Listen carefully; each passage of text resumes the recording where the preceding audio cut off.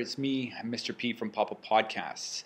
And in these Viewers Challenge, I challenge you, the viewer, to predict the end results for the following video. So in the comments below, what I want you to do is I want you to watch the video.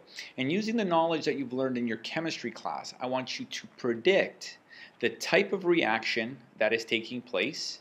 I'd like you to write a balanced chemical equation and explain what evidence you predict will happen that will prove that a chemical reaction has taken place. Good luck with the challenge.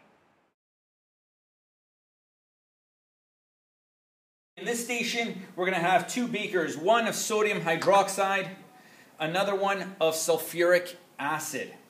Again, be careful. Make sure you've got your safety goggles. Be careful because both are very corrosive. We have diluted them. So they're not really in any great danger, but again, they can be irritating if you were to spill it. So again, just be careful when you're using these beakers. We've got one more beaker here. Again, it may come in beaker form. It might come as a little vial of phenolphthalein. And then for those who understand what phenolphthalein is an indicator. It indicates if something is an acid or a base, right? So in this demonstration, what we're going to be doing is, just like with the other stations, we're going to do 3 eyedroppers full here of each chemical. So we've got sodium hydroxide. So in this one, I'm going to put, so I've got sodium hydroxide in one. Let me put one more. So 3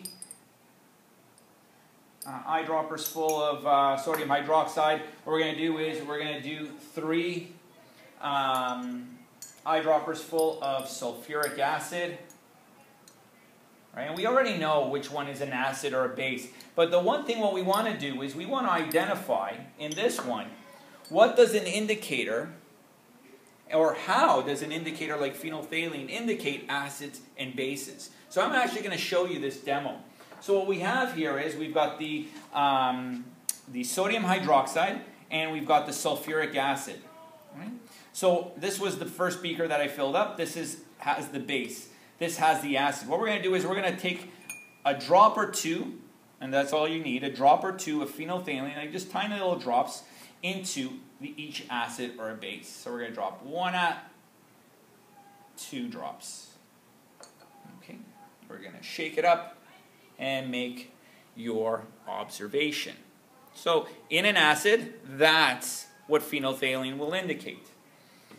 When we put it into a base, into yet another clear and colorless liquid, watch this one carefully. 1, and that's all we really need, because that's really the color that we want. We stir that up, right? Notice that fuchsia, magenta, whatever color you want to, pink, my students like to call it. So notice there how phenolphthalein indicates in acids or in bases. In a base, as we have here with the sodium hydroxide, there's the color. But now, one of the things that I really love about the end of this experiment, I always tell students, is pick one or the other and pour one into the other. And I tell them, choose the base, pour it into the acid, or the acid into the base. Doesn't really matter. I'm actually going to pour the base into the acid and watch this observation. Take a look at what is going to happen.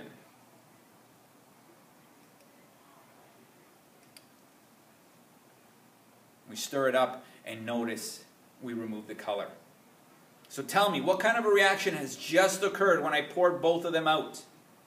So write out a balanced chemical equation and tell me, has a reaction taken place? And if so, what is the evidence?